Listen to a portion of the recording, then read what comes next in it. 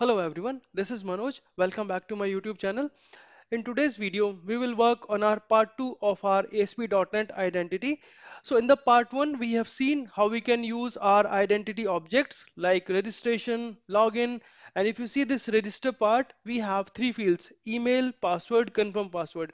So whenever you add a register component from your identity wizard, then you will get these fields as default. But in this video, we will see how we can add our additional fields. Let's say if we want to add first name and last name on this register page, how we can do that. So for that, let's go to Visual Studio and let me stop this.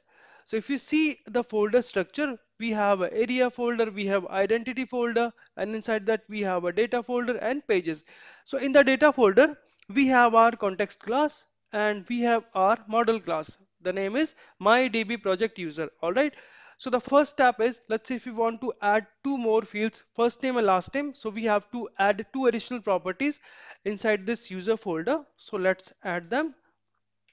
The shortcut is prop.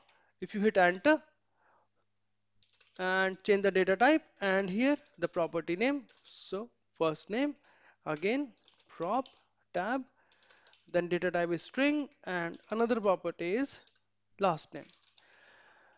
So these are two properties which we want to add additionally in our register form.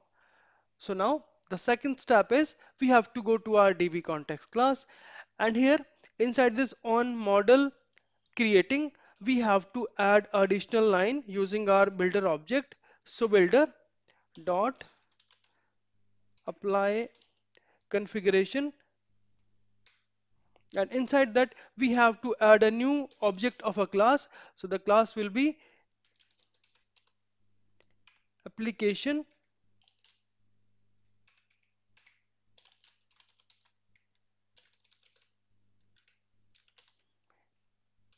user entity configuration, and once you hover on it, it will ask you to add this class. So we have to generate this class inside the same MyDBContext class, and here inside this class we have to create our configure method where we'll pass both the properties. So public void configure, and inside this class property we have to pass a parameter entity type builder, and inside that we have to pass our model. Our model is mydb, not mydb, it is mydb object. So copy this and paste it inside this and create an object. So let's say builder is our object. So here now we have to pass both the properties. So builder dot property, so we'll use lambda expression. So x dot first name, and let's give a maximum length of this. So has maximum length, and we have to pass any number. So let's say 255. Let's copy this.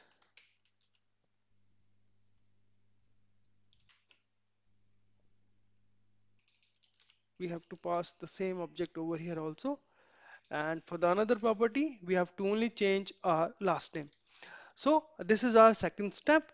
So we are done with our model changes and our DB context changes. Now let's go to our account pages inside this register. So first of all, if you see this HTML page, we have a register model.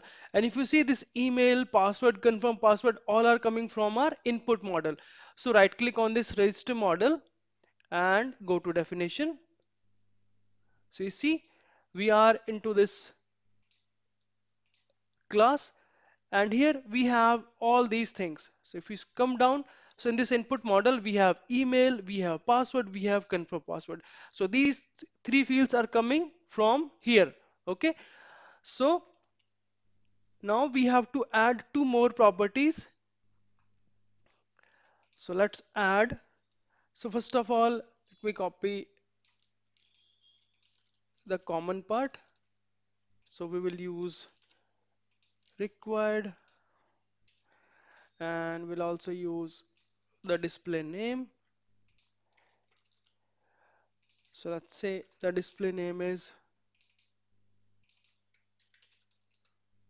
first name, and let's copy the same on display decorator. And here let's also use string length, and first it will take the number of characters, and then the second parameter it will take error message. So error message, and let's give max 255 characters are allowed. So save. Let's copy this and paste it below and change the property as last name. Save. So this is our the cshtml.cs file changes, and now we have to go to our view part, that is register.cshtml. So now after this model only, let's copy this and paste. Now if I remove this email and again if I type dot, so it will give me the first name and last name in the IntelliSense, because we have added both the things in our input model.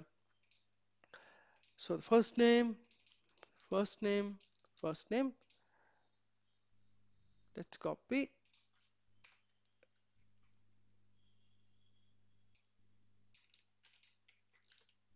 and change last name.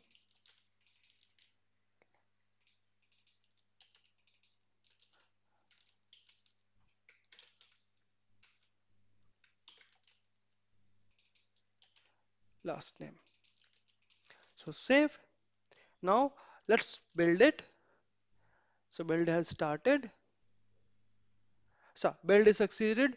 Now let's try to run the project and see if these two first name and last name input fields are visible on our UI or not. So you can see localhost colon 5122, that is our project URL, or you can say our project base URL. So our UI has been loaded. Let's go to register page. So you can see the first name and last name both are visible on our register page. Perfect. So now if you go in the database and I execute the same command, okay, let me.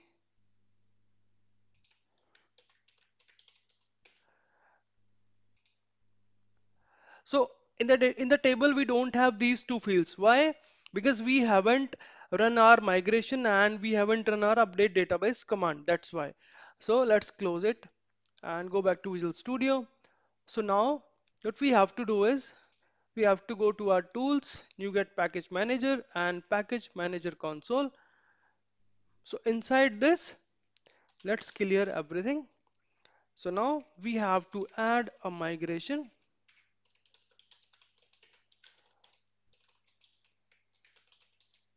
So additional fields. So this will create a new migration based on our changes for first name and last name. So you can see build has started and also build succeeded. So it will create a, yeah, perfect. So you can see we have new fields, first name and last name. All right. Now let's update our database, and that command is update database. So what this command will do, it will execute our this script into our SQL end. You can see the script is being executed, done. So if I again go back to my database, and first we have to refresh my identity project, refresh, and if I execute the same command again, so you can see at the last we have two more properties, first name and last name. Perfect. Now let's try to run it and see if whatever value we will pass in the first name and last name, if both are going in the database or not. So project is loaded, go to register and let's try to give details.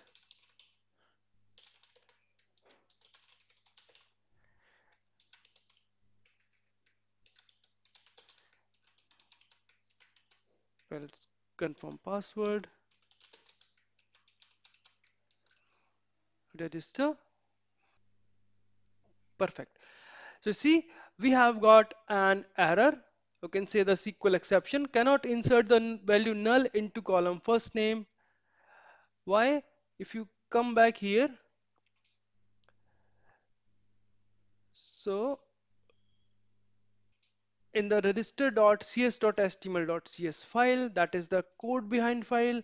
So here we have a method. So whenever you click the registration button, so basically this post async method will get executed.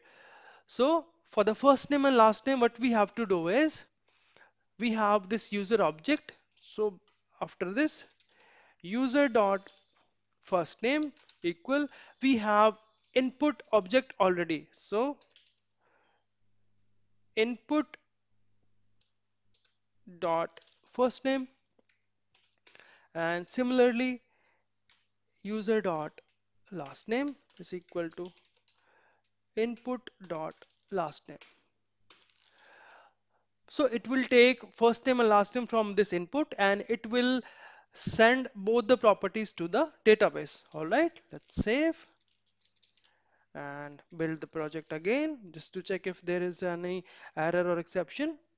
So build has started. Yeah, build succeeded. No error is there. So let's run the project. And now we'll try to save both the first name and last name values again in the database and see if both are coming here or not. So go to register form and let's say first name, last name, email, and password. Also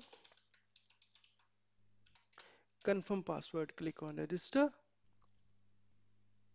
You see, we have got a success message as register confirmation. All right, now let's go back to SQL Server and click on execute. So we have another record with the name, with the username manojdeshwal@gmail.com. This is my email address. Now let's go to the first name and last name. You see, we have got both the values as first name and last name. All right.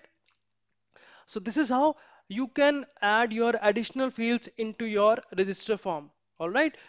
Let me recap again. First, we have to add our properties into our model folder. Then we have to add the same properties in my dbContext using this class and configure method.